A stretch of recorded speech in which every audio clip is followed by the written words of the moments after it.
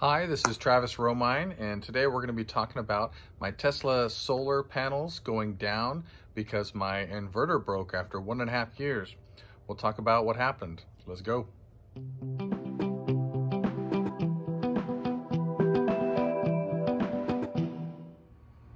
All right, well, if this is your first time watching, I do videos on my Southern California Edison electric bill with Tesla solar panels. I did those every month for an entire year, so you can go through all of those if you're curious about, what the costs are and how much credit you get. And I did a 1-year video of showing how that I didn't pay for any electricity at all and got money back at the end of the year from Southern California Edison. So I show my bill, and I also show my solar production. I do videos on that if you're interested in that. And there's a link down below for Tesla Solar. They're always changing the promotion each month. You might get a discount if you use the link below. So all right, so let's get in the video and see what happened with my inverter. All right, well, some quick specs on my system. I live just above San Diego, California, in the Temecula-Murrieta Valley. My system is 12.24 kilowatts. It is 36 panels, Q-cell panels, at 340 watts per panel. And my panels face east-west with my largest array facing west.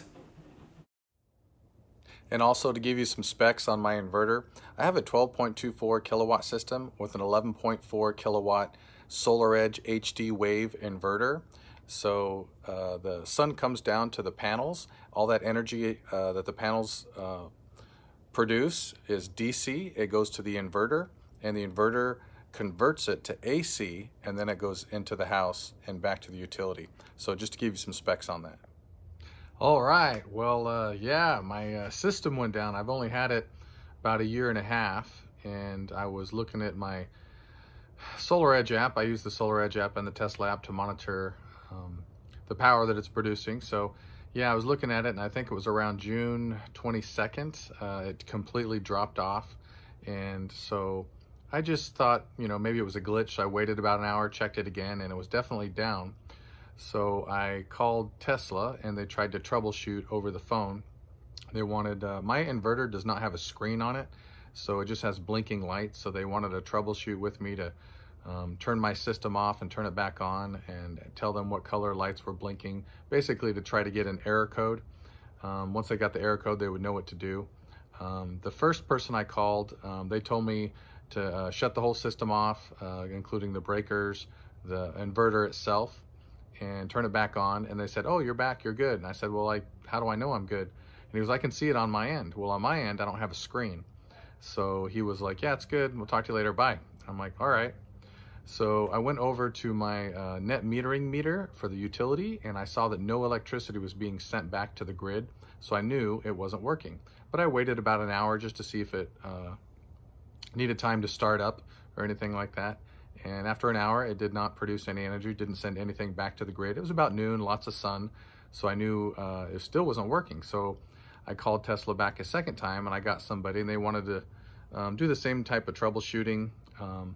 And they basically said, "You know what, we're gonna send somebody out." So a week later, they sent somebody out. They came to, Tesla person came to my house, looked at the inverter and said, "Hey, it's not working. We don't fix these, we just replace them." So it is a SolarEdge inverter, even though it's through Tesla. This is before Tesla started making their own inverters. So I have a SolarEdge one. It has I think a 10, 12-year warranty on it. So they contacted SolarEdge, confirmed the warranty. SolarEdge shipped a brand new inverter to Tesla. Tesla came out and installed it on August 9th. So it was around 6 weeks from the time I was down to the time I was back up. And it was, June to August. So yeah, it was my major production time, so I missed out on that. And I had to use my air conditioner a lot more. So yeah, it was not the best time, but I guess it never is the best time for your solar panels to be down. But anyway, they came back. The Tesla tech replaced my SolarEdge inverter with the exact same one. They don't change it out to a Tesla one. They just, they have a warranty through SolarEdge, and so they just sent a new one, replaced it, and that day it was back up, and so I'm running again. Yeah.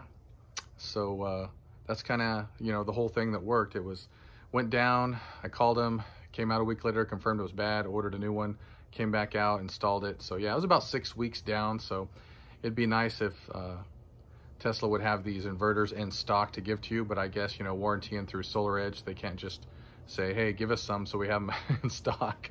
SolarEdge has to confirm the warranty and then send one out. But anyway, I talked to the tech and asked about, SolarEdge inverters going down. How common is it? I got in some forums online, and everyone who had a SolarEdge inverter that went down all talked about it. And apparently, you get all kinds of stories, right? Oh, they all go down. Oh, mine's been for years. So you kind of get it across the board, but I guess as long as it's under warranty. SolarEdge, I guess, offers an extended warranty from about 12 years up to 25 years.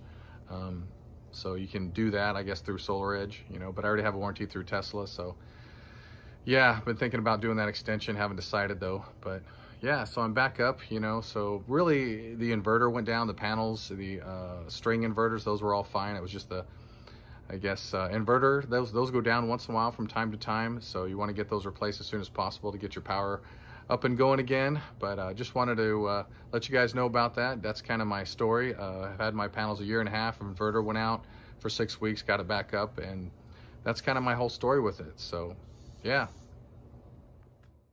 All right, well, when I ordered my Tesla solar system, they said I would get about 18,588 kilowatts for the year. So since I've been down for about 6 weeks, we'll see how much I make on that. But I heard that they can do some compensation for that, and if I can get some compensation for not having us being down and them not fixing it, I'll definitely do a video on that when I find out more information. All right, so that's my story. Like and subscribe if you want to see more videos. If you have any questions about anything, go ahead and leave those in the comments. I try to answer every question if I can, and I also have that link down below if you want to order a car or Tesla solar. They usually have some sort of promotion going on with that link. They change it every month. So yeah, that's my story. So I'll do some more videos if I have any more information to share. So take care and stay sunny.